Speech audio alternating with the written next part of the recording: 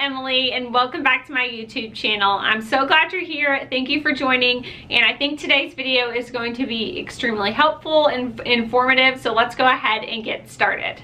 Today's video is the second in a two-part series all about Poshmark data and Poshmark metrics.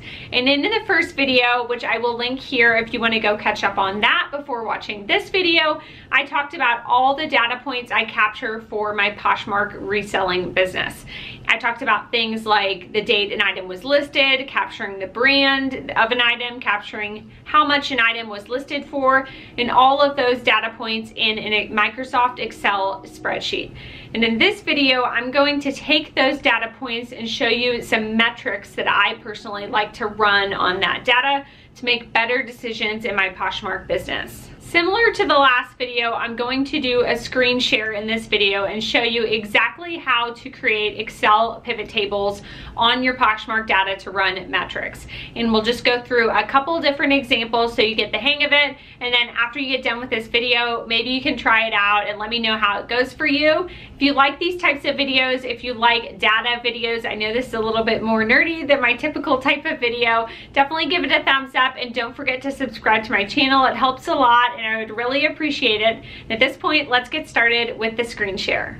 This is the same inventory spreadsheet I went over in my last video. It has my Poshmark inventory stats as well as my Poshmark sales stats, and it's all combined together in one spreadsheet. And in this video, I want to show you how I run metrics off of this data, off of this Poshmark data.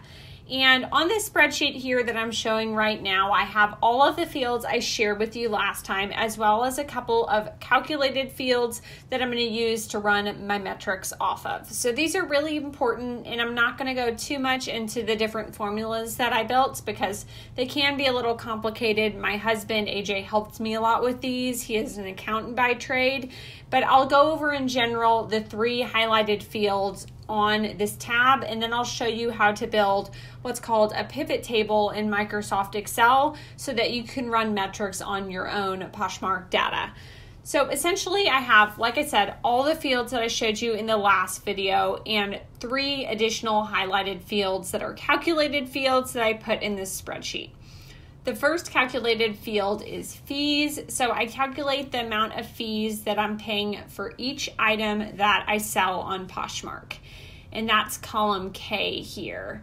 Depending on the platforms that you sell on, the fees could be different, but I do go ahead and calculate that. And then the next column that's calculated is column P, which is the days that an item that I listed on Poshmark is on the market. That is a really important field for things like sell-through rate, and I'm not going to get too much into that in this video, but it can be very helpful to calculate a variety of things. The main point being that you would use that field to see how old your inventory is, what you need to be getting rid of, what's selling really fast, what's selling really slow, etc. So that's column P. And then column Q is probably what I would argue is the most important column in this spreadsheet, which is the net profit of each item that sells on Poshmark. In business terms, profit is essentially what you sell an item for minus the expenses of that item. In this case, the fees of the item and the cost of the item. So profit is a really important number to calculate. If you want me to go into more detail on that, or if you have questions, just let me know. But for now, I'm just going to say those are the three fields that I make sure to calculate in my spreadsheet so I can run the best metrics that I can on it. So now I'm going to show you how to create a pivot table, and this is the foundational aspect in Excel to being able to run metrics on your Poshmark data. And if you would like me to show you how to run pivot tables on the data Poshmark provides to you in the Poshmark inventory report and the Poshmark sales report, just let me know down below and I would be happy to do so.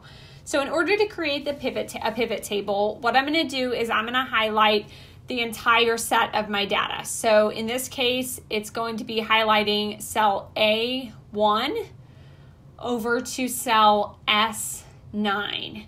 And I'm just going to highlight those cells. If you have a really big pivot table, just highlight the data, all the pages of data. And then after I've highlighted my data, I'm going to go over to the Insert tab on the top of the Excel ribbon, and I'm going to go to Pivot Table. That's the option that I'm going to select. And then there's a couple options here. It looks really complicated, but this is a pretty easy menu to navigate through. Essentially, it's just going, since you've already selected those cells A1 through S9, it's going to automatically put that in the table range. Just leave that exactly how it is. And then it's going to ask you where you want the pivot table to live in this Excel spreadsheet. I'm just going to select the option called New Worksheet and click OK. That's just going to put these charts and graphs in another tab in Excel that you can reference to whenever you need to.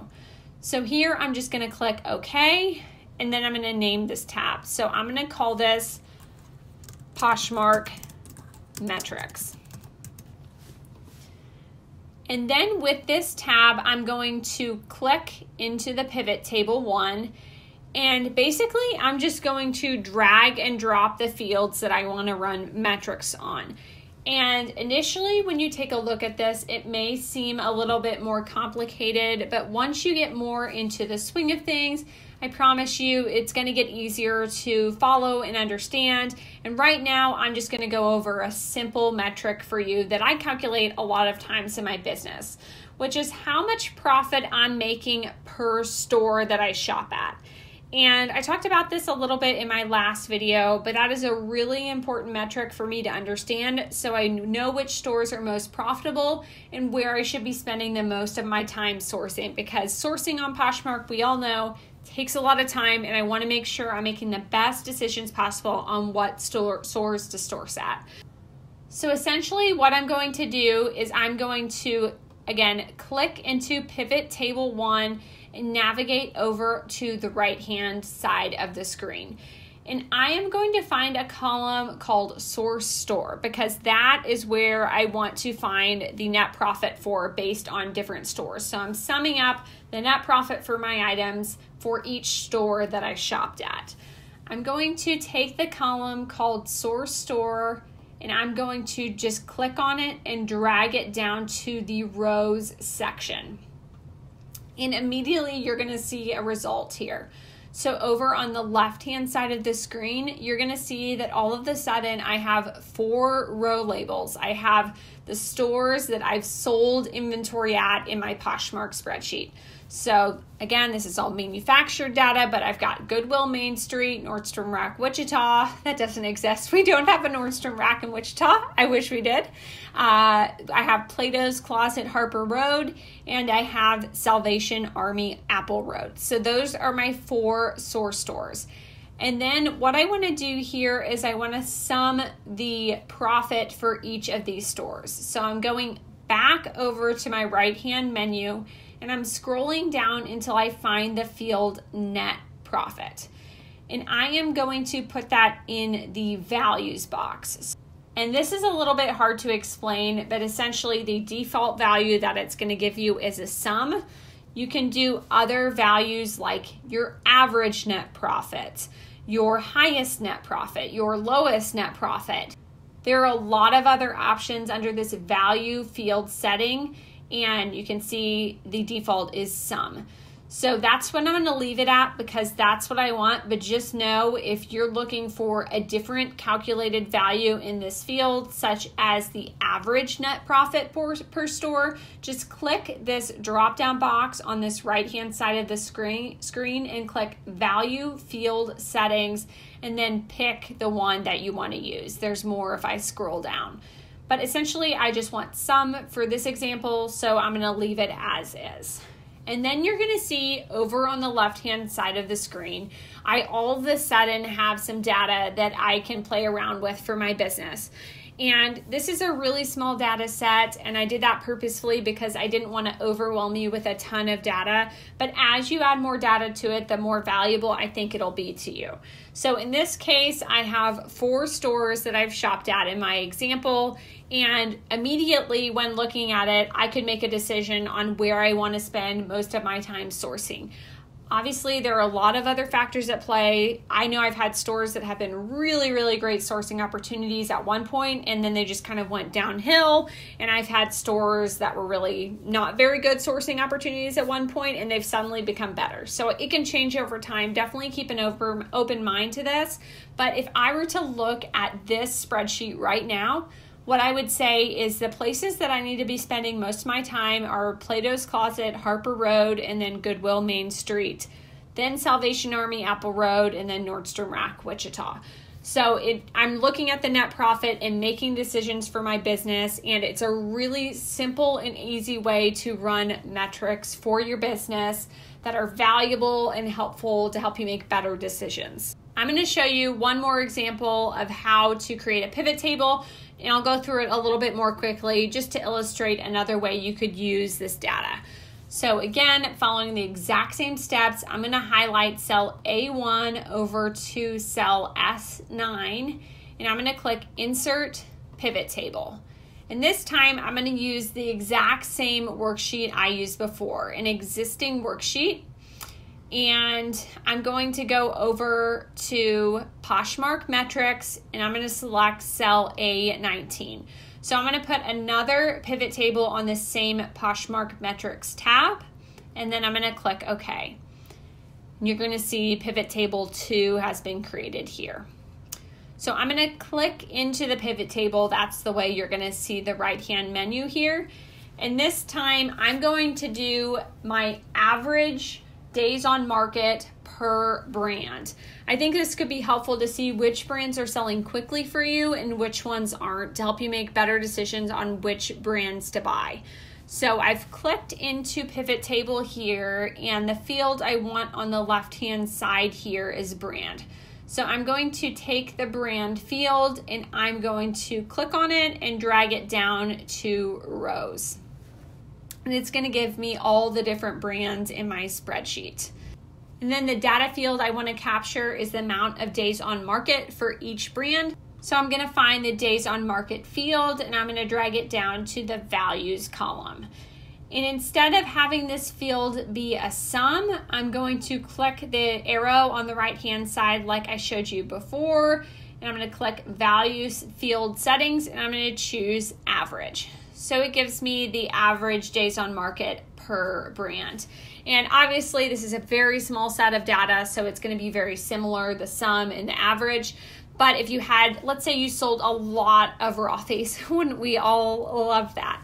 If you sold a lot of Rothy's, you could see if they were selling quickly or if they were selling really slowly, etc. So in this scenario, I could say that, wow, Rothy's sell really quick. I should be picking up more of those. And Lulu's, they're taking about 23 days. That brand is on average taking 23 days to sell. So maybe I won't pick that up as much because it's not selling as quickly. You can also add filters in here to filter by certain dates. So I know some items on Poshmark are seasonal. If you want to add a filter to this and maybe just filter by items that sold, let's say in the month of March, you could take the date sold field and put it in the filters section. And then you can easily just drop down that menu. You click select multiple items and just filter for anything that's sold in the month of March. And that just brings back a few rows. So there's a lot more capability with pivot tables than I went over here. I wanted to keep this really high level because I thought it would be a good introductory tool on how to use metrics for Poshmark. But if you want me to go into more details, just let me know down below. Hopefully this was helpful. Hopefully this provides you some value and gives you some ideas on how to utilize your Poshmark metrics to make decisions in the future. That's it for this video. I hope you enjoyed it. If you have any other ideas for Poshmark data videos or metrics videos, definitely leave them down below and I will try to film different ones based on what you like. And definitely go out and try this yourself. Let me know how it goes for you and I'll see you next time. Bye.